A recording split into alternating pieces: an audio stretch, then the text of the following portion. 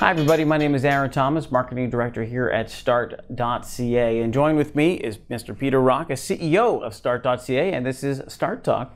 Peter, how are you? Doing good, yourself? Doing great, thank you. I got my Peter Rocca bobblehead right here, which we'll get to on another question that's coming up. And Start Talk is an opportunity for anybody out on social media to ask a question to a large telecom and to a CEO like Peter Rocca over here, and we'll answer those questions to the best of our ability. So let's dive right into it.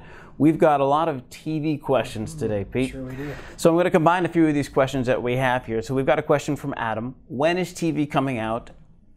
He's been waiting a long time for information about it. Also have a question from Kelly. When will Start.tv be available? So the URL, the website. And from Charlene, we have how much longer for TV? I've been waiting. So some impatience, but patience at the same time. So when can we expect? Great questions, and thanks. I know that TV has been on a lot of people's mind. We've been really excited about this product, and we're really close to launching. We certainly experienced a little bit longer bringing it to market than we had hoped.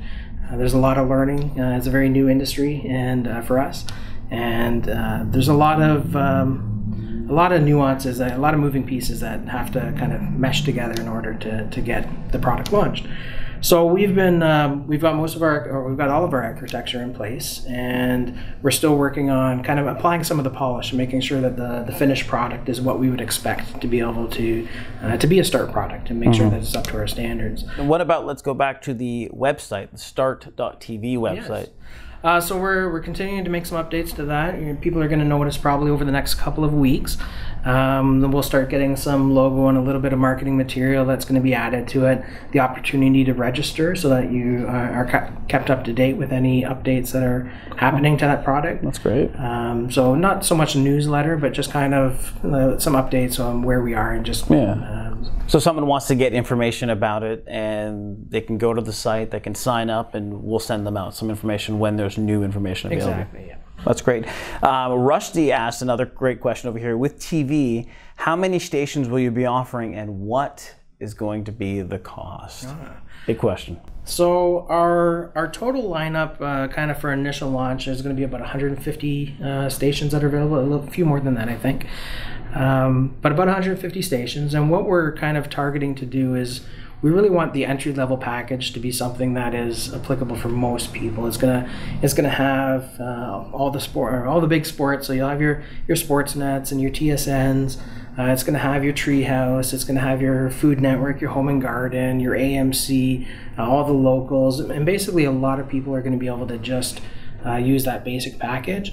And then for people that want either more sports or more kids or more movies, there's going to be I think about 6 or 7 theme packs that range in price anywhere from about $5 to $10 a piece. Right, so we're trying to find a package that kind of is one for all at a decent price point that anybody can jump on and be very competitive in the market. Yeah, it's going to be really competitive. We're not ready to reveal the price just for competitor sensitivity, but it's highly competitive, and I figure about 80% of people are going to just be able to be very happy with what's in just the base plan. No, it's very exciting. Quite a bit of channels in the base plan, which is very exciting too. And some really high quality channels. Yeah, I'll get you there.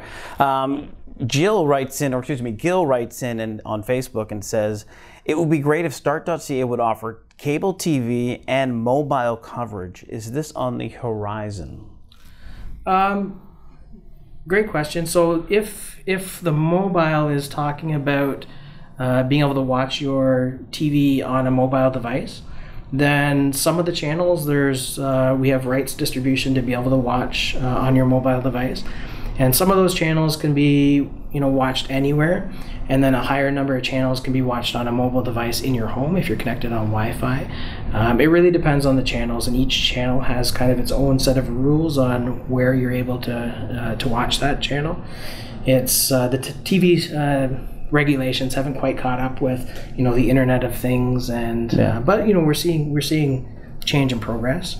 If the question is regarding like mobile, like cell phone coverage, Then there's some really interesting things that are coming down the pipe. There's a CRTC hearing or proceeding that is actually, I think it's just a call for intervention or questions at this time regarding whether or not there should be opportunity for opening up what's called an MVNO type style for wholesale access to sell. So it's something that we're watching very closely and are very interested in it and participating in those in that process. So just to go back on this question, so why is it that we don't see a lot of independent providers offering cell phone coverage? Is that a regulatory? Well, there's really there's a very large barrier to entry, and that is obtaining spectrum. So spectrum is kind of the radio frequency that's in the air that cell phones use, and there's only a finite amount of spectrum out there, and a lot of it was given, or some of it was sold, but a lot of it was given to the initial providers when they were opening up, mobile network back 20 or 25 or however many years ago it was. And as certain technologies transition, so for example, a lot of over-the-air television, some of that frequency they're actually starting a process, and I think the next couple of months, talking about the 600 megahertz band.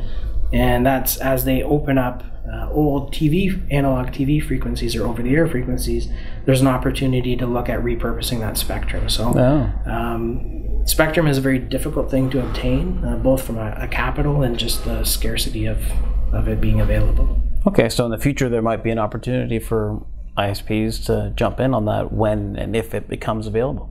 Yeah, absolutely. Interesting. Okay, so actually, speaking on the CRTC, we do have a question here before we end our show for today. So Christopher asked a question, and I've kind of just taken a bit of the liberty here of changing the question a little bit. What can we do to make this, Christopher asked, what can we do to make the CRTC belong to citizens? And I'm sure you get this quite a bit of time. People ask this question a lot. Yeah, well, the CRTC does have a mandate of actually foster. It is for citizens, so it represents Canadian interests. And I think over historically, I want to step back more than 3 years ago. Sure.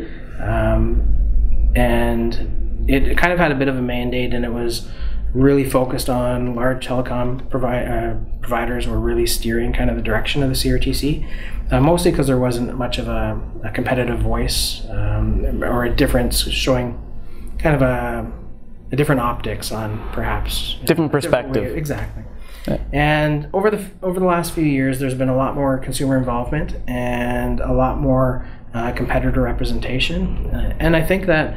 Especially under the previous chairman, J.P. Blais, who recently finished his term at the CRTC, there was a lot of really pro-consumer decisions that came out, and really did, I think, kind of represent a lot of Canadians. Certainly made a lot of progress with connecting the North, and certainly with wholesale and competitive access. We saw things like the wholesale code for cell phones that restricted some of the term contracts and penalties that were kind of the norm before then. The 3 years of the 2 years now. Exactly. Yeah. Okay. Yeah. So we have a new chairman that just started, and so it's pretty new to see the direction. We're hoping and optimistic that they'll continue the good work that has been really making sure that the CRTC has been consumer focused over the last few years, and hopefully you see that continue. Yeah, and I would suggest to Christopher, if you're interested in the CRTC, go online, go to their website, send an email, and see what actions or things that you can get involved with the CRTC. Yeah. I'm sure there's plenty of things that you can get your voice heard. Yeah, they have a lot of open consultations, and if you go to the website, you can see all the open proceedings, and they do take citizens' comments seriously. They're all reviewed during the hearings and proceedings, so it's a really good opportunity to make sure that your voice is heard. That's great. Well, this is edition number 1. Today we're talking about TV, and I appreciate everybody taking their time to watch this episode, and you heard some really interesting things today, and we'll bring you some more information and some more questions and answers on the next edition of Start Talk. For Peter, I'm Aaron Thomas. Thank you very much. Thanks.